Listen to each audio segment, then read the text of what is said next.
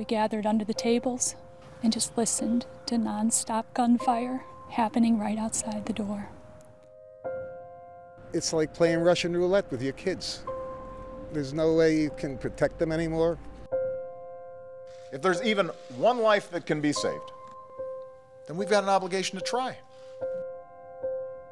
The only thing that stops a bad guy with a gun is a good guy with a gun. Responsible gun owners absolutely have the right to keep and bear arms in a safe and responsible manner. The NRA has blood on its hands. We need gun control now.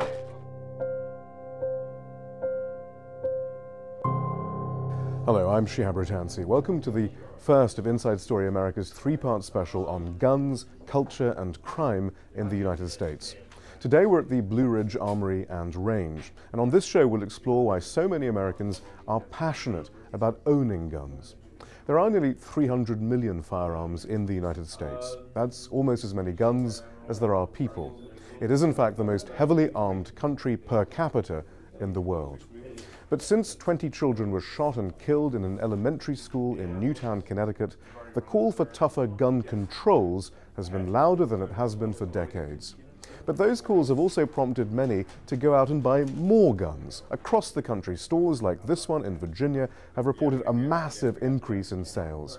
One salesman told us they simply could not keep up with demand, as gun owners fear that new regulations could infringe on their right to bear arms.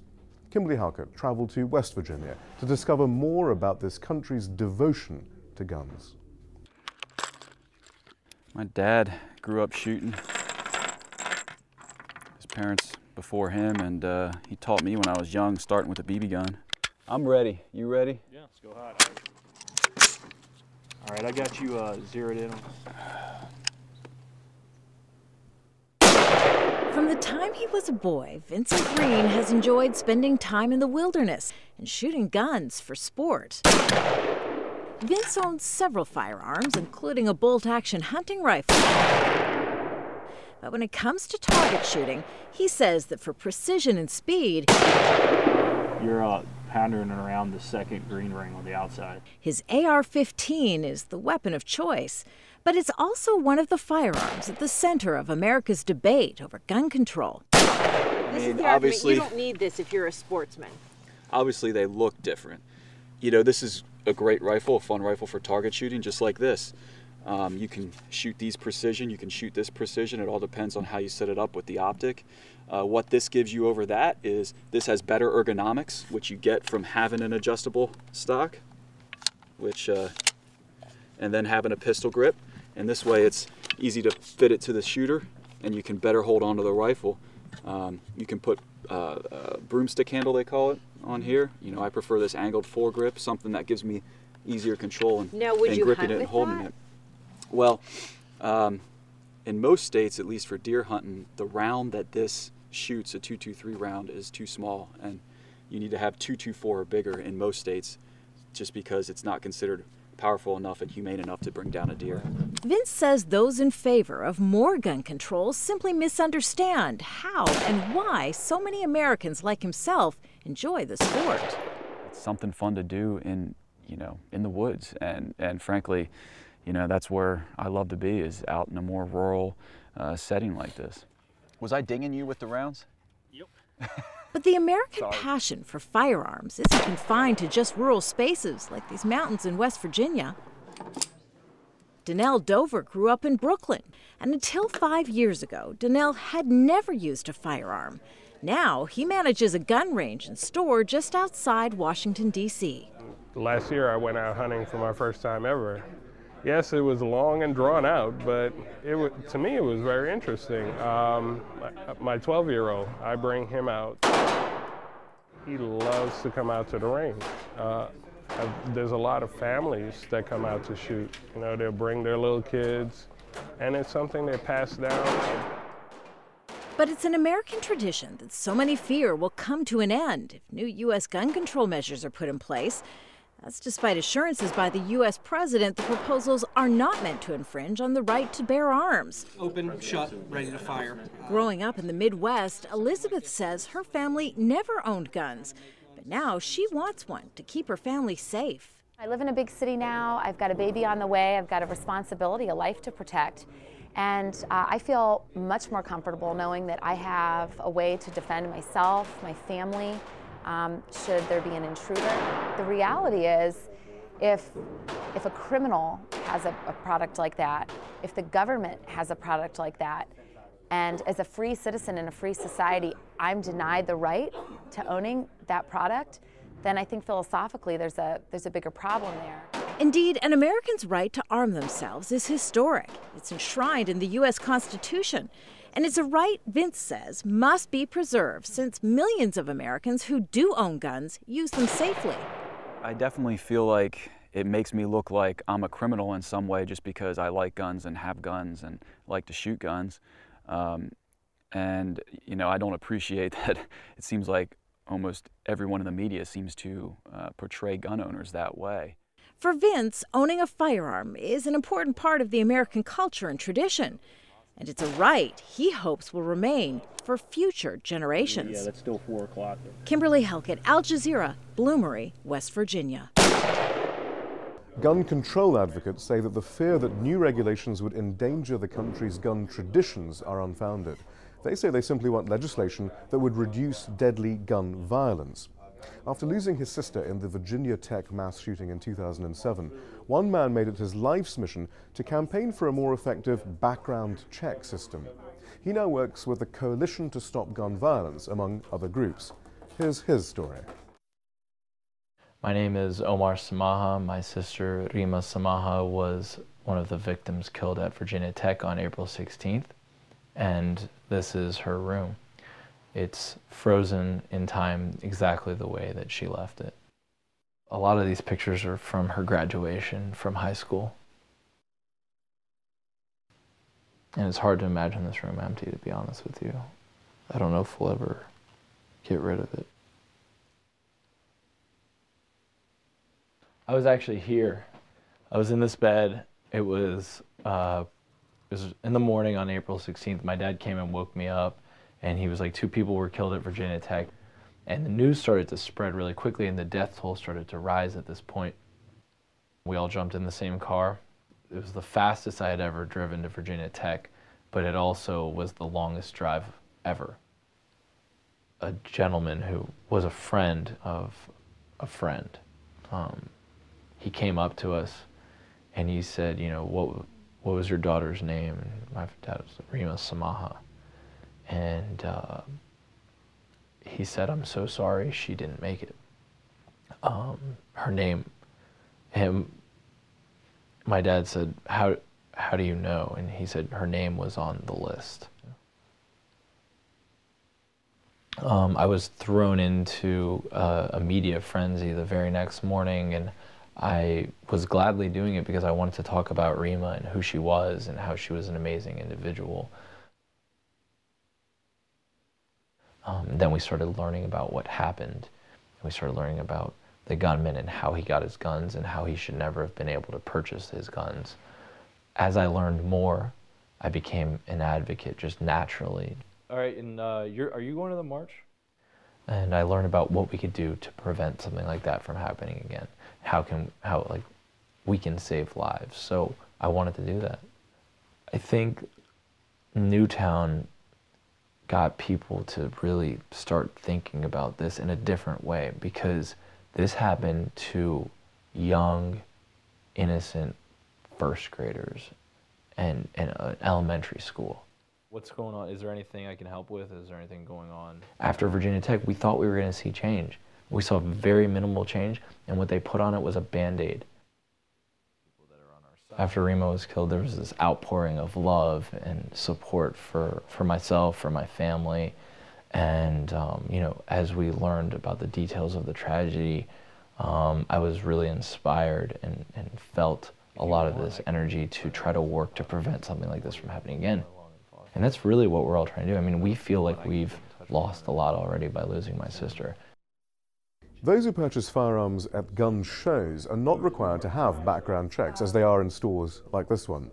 And some gun rights advocates say they just aren't necessary. You're not supposed to sell to anyone who's from out of state, anyone who is not a U.S. citizen, etc. So there are rules even with that, so there really isn't a loophole. An individual can sell to an individual without requiring a background check, which means you don't know that person you're selling it to might be a felon or otherwise restricted from owning a firearm. I think it's important, if individuals are going to sell to another individual, that you actually do it the right way and go through a dealer. The US's gun culture can prove perplexing to some, especially given the many mass shootings the country has suffered. But clearly a love of guns is deeply rooted in the nation's history. Though, as constitutional lawyer and historian Adam Winkler explains, so is gun control. Well, we often think of gun control as a modern 20th century invention, but nothing could be further from the truth. The truth is we've had gun control laws since the very founding of this nation. The founding fathers had gun control laws, for instance, barring large portions of the population from possessing firearms. They barred not only slaves and free blacks from having guns, but also law-abiding white people, namely loyalists. If you weren't willing to swear an oath of loyalty to the Constitution, then you could be forcibly disarmed. Our common understanding of the Wild West couldn't be further from the truth. These Wild West towns had the most restrictive gun control laws in the nation. Now you boys hand your guns over. Places like Tombstone, Arizona, or Dodge City, Kansas, famous gun havens of the West, they had restrictive laws that barred people from carrying their firearms in town. When you came to a Wild West town and you had guns, you had to check your guns with the local marshal. You'd get a little token in return that you could use to get your gun back when you left the town. And these laws were very strictly enforced because public safety really demanded keeping guns out of the hands of drunk cowboys who were coming through town.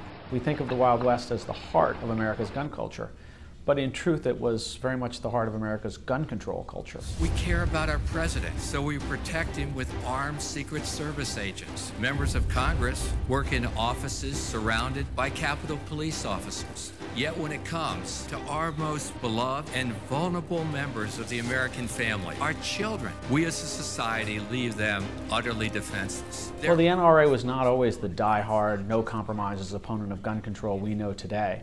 In fact, for most of its history, the NRA supported reasonable gun control laws. In the 1920s and 1930s, for instance, the NRA was in some ways at the forefront of the gun control movement, writing and drafting and promoting in state after state laws to heavily restrict the public possession of firearms.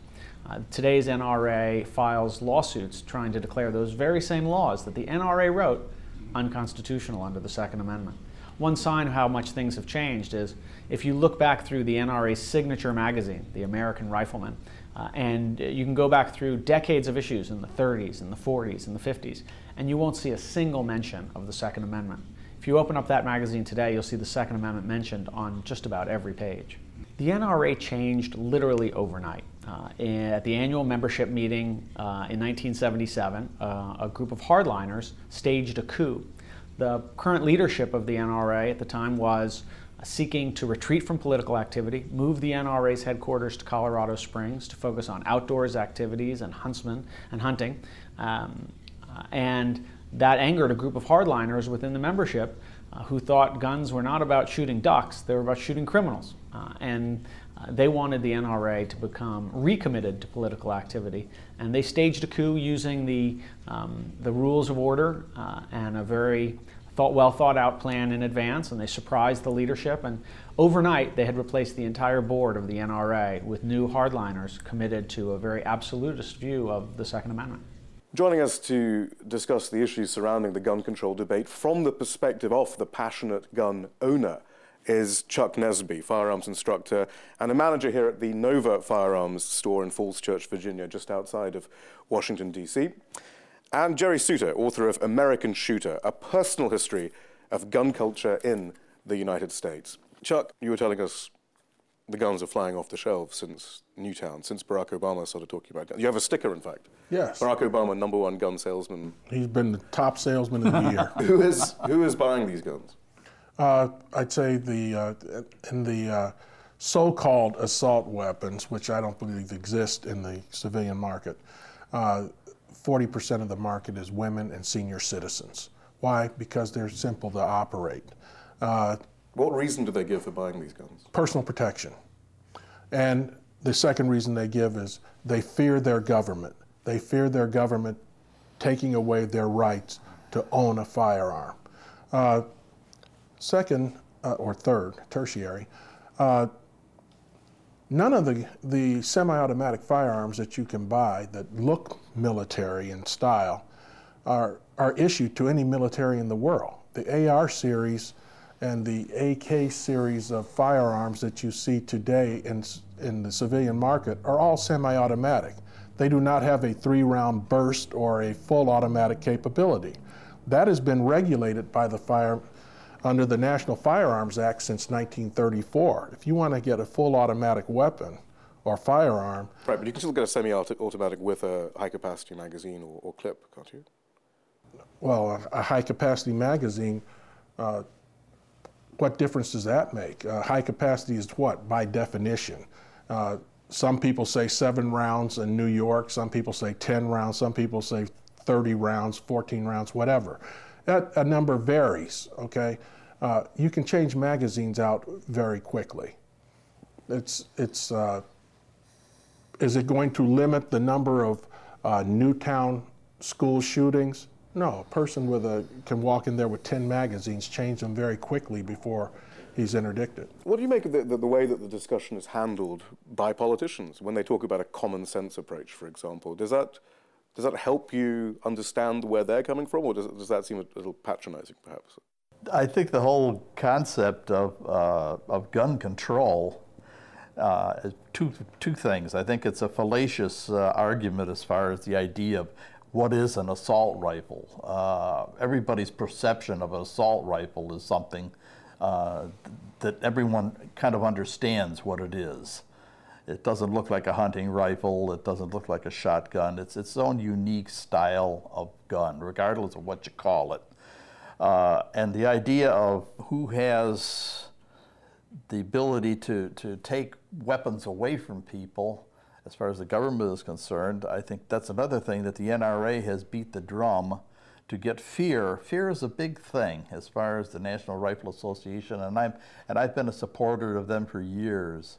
And when they made that wrong turn back out in the 60s and 70s and all of a sudden got politicized, the argument, that's when they started to get in trouble. And beating the drum for fear and the idea to be able to just make an argument that, oh, you could change magazines really fast and before you're interdicted, that's all military jargon. That's the kind of stuff that you talk about when you're going into a combat situation. But who does the NRA represent then? Is it a gun manufacturer's lobby now rather than the gun owners' union? If you're asking me, I would say yes. I'd say the gun manufacturer and the NRA are hand in hand, which is not a bad thing. It doesn't have to be a bad thing. It's a matter of how they use the idea between what is a weapon and what is a sporting arm, or even a self-defense arm. There's that difference in there that you've got to always honor, and I think more familiarity with firearms at an early age, that helps people understand. Well, Chuck, I mean, what about that then? I mean, clearly, with 300 million guns in circulation, they're not going anywhere. I mean, even if the government wanted to take them away, they couldn't. Approximately for 1 gun for every person in the United States. What about a public health approach then, using pragmatic, science-based policy to prevent injury, to look at gun design, to look at access, and just to the best of the ability to try and prevent people from getting killed? Wouldn't that be acceptable? I think that's the goal of all of us. However, as I recall, I think cocaine and heroin are illegal. Yet people seem to have no problem finding. But you can take a public health policy to drugs which is successful as opposed to a criminal approach to drugs. I'm just saying that trying to eliminate something like that, bad people want to do bad things, they're going to get access to it regardless of what you do. What you want to do is minimize the problem so that you can manage it to an acceptable level. But will that discussion be acceptable given how fraught, how some would suggest how closed the NRA, for example, leadership is anyway, to even discussing some of these issues because they think it's one step to tyranny? Well, there are some things that the NRA does that I don't agree with, but there are some things that I do agree with. For instance, the NRA's suggestion that we get a national database of people that are have mentally ill problems, I have real problem with, because branding people with a label that is an inexact science can lead to some innocent people being falsely accused of something. Now, but they're concerned that erosion of our Second Amendment rights, if you give a politician, what's a politician's objective? If you give a politician an inch, he takes a mile. His objective is to get reelected. He's going to say whatever he has to say to get reelected, regardless of what the facts or data really reveal. These guns that they're talking about restricting access to right now are used in very, very few crimes. Okay, I think the semi-automatic rifle may be used in 1% to 2% of crimes in the entire country. The handguns, because they can be concealed, are a lot more readily available for you committing crimes, and bad people, when they get them, need to be stopped. Now, you can stop handgun crime almost overnight in the United States. The will just doesn't exist to do it. How do you do that? Simple. Simply make the penalty too harsh to commit the crime. If you commit a crime and you're convicted of a handgun crime in a court of law, it's mandatory life in prison, no parole. That would drive handgun crime down quite a bit. Well, Jerry? No, I agree. It certainly would be a deterrent, but I also think it's a paper tiger. I don't believe that it's something that could ever even be thought of because of just the penal institutions of the United States couldn't handle the volume. What happened in Prohibition back when they tried to legislate morality and make it illegal to drink alcohol in the United States? They made drunks out of a lot of people that had never taken a drink in their lives. The minute you start to put heavy draconian laws on anything in this country, the guns go into the closets, they go under the beds, they go, people still hang on to them. But sure. But that's not really a way to go at it. The way to go at it is popular demand that something be done, and you have the more people that you have saying, okay, we have to come to a solution on this, that will drive the legislators, and that's where you start the root problem, or the root causes of the problem. Chuck Nesby, the president has said repeatedly he has no intention of coming after everyone's guns. And the Supreme Court has now repeatedly upheld the individual's right to bear arms. So what are some gun owners so concerned about? Well, I think the gun owners are concerned about the fact that they don't believe the president, quite frankly, and they believe that their Second Amendment rights to own firearms are being threatened. But what's the basis of that fear, given the assurances that we've had repeatedly? Assurances from the government have been rather short-lived. We have a history in this country of abusing the law whenever it's to the government's convenience. I'll give you a couple of examples. The internment of the Japanese during World War II at gunpoint. Andrew Jackson's Trail of Tears, forcing the American Indians, after winning a Supreme Court case, to vacate their land at gunpoint and march them to Oklahoma. For years, blacks in the South were feared by the predominant white public because if they became armed, they would outnumber the slave owners of the South. So given those things that have happened in American history, there's the concern that it's not beyond a very large government to take advantage of them. I believe it was Thomas Jefferson that said that a government big enough to give you everything is big enough to take everything. Jerry Souter, thank you very much. Chuck Nesby, thanks for helping us understand some of the complexities of this debate. That's all for this edition of Inside Story. Join us for our next edition, where we'll look at the politics of gun control and of the National Rifle Association. But that's all for now.